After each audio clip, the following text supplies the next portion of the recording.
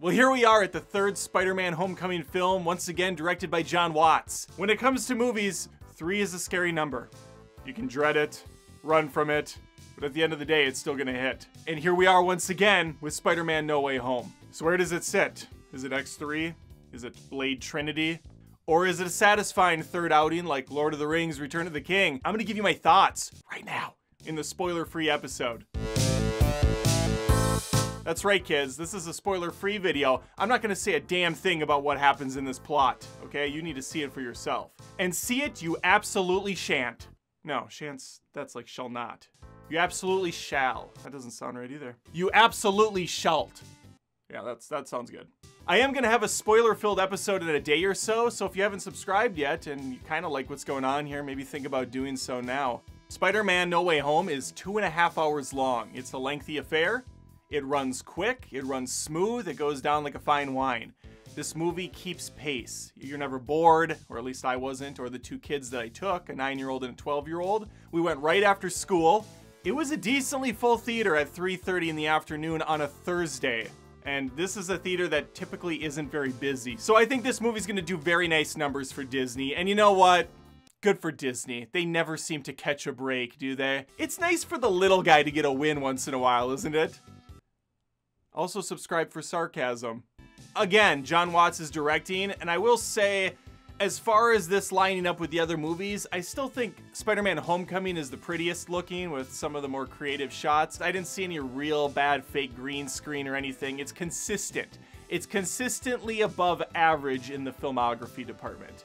As for the action, that's an area that Jon Watts, I thought in the past, wasn't the greatest on, especially when you compare him to Sam Raimi or even Mark Webb.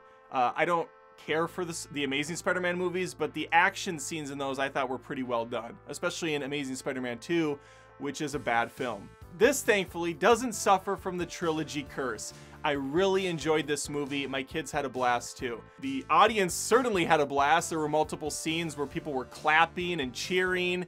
It was definitely an Endgame style of feel that I haven't had in the cinema in quite a long time. I brought up action. There is a good amount of it, and I do think it's definitely the best out of the Watts trilogy so far. Tom Holland's Peter Parker is definitely more confident in the suit now. He's doing more spectacular things. He's showing a little more of his strength. And another thing I really liked about this one is even though he still has his high-tech suit, this one felt very scaled back in that department. It didn't seem like he had an Alexa driving the thing for him at all times. He wasn't throwing 13 different web grenades out at people. He didn't call in a drone strike via some Stark glasses. This definitely felt more like the friendly neighborhood Spider-Man saving the day and not the Tony Stark tech on top of it. The one thing trilogies often try to do is jam in more villains and go darker with the storyline, darker with the tone of the movie.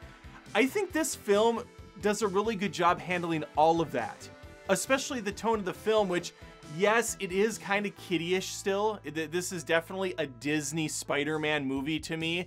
There are some darker moments. There are some sad sequences. Tom Holland puts in a phenomenal performance here as Peter Parker, really getting to show that range and those acting chops off.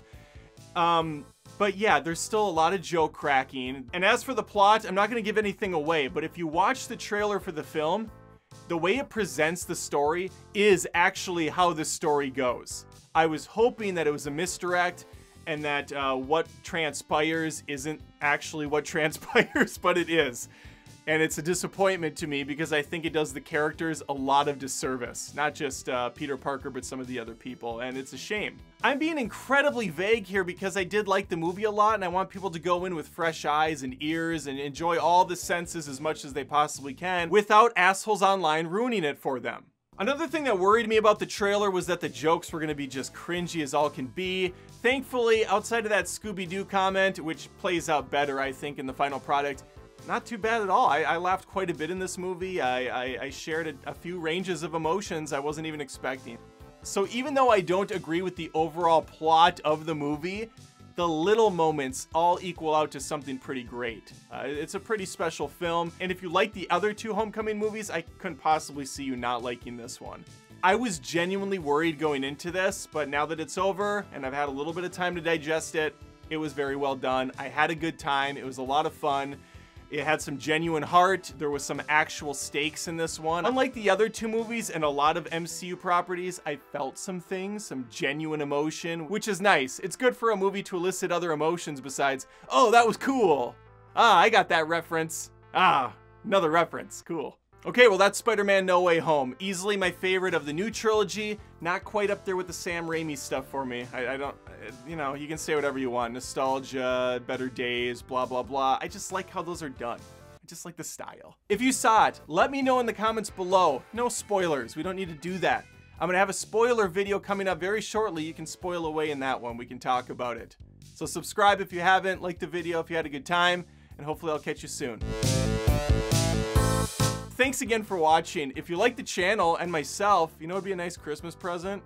Share this video around for the holidays. Just say, hey mom or dad or brother or sister or complete stranger in this seedy back alley, check out Adam Does Movies on YouTube. That's an easy breezy free way to show your support and it would mean a lot.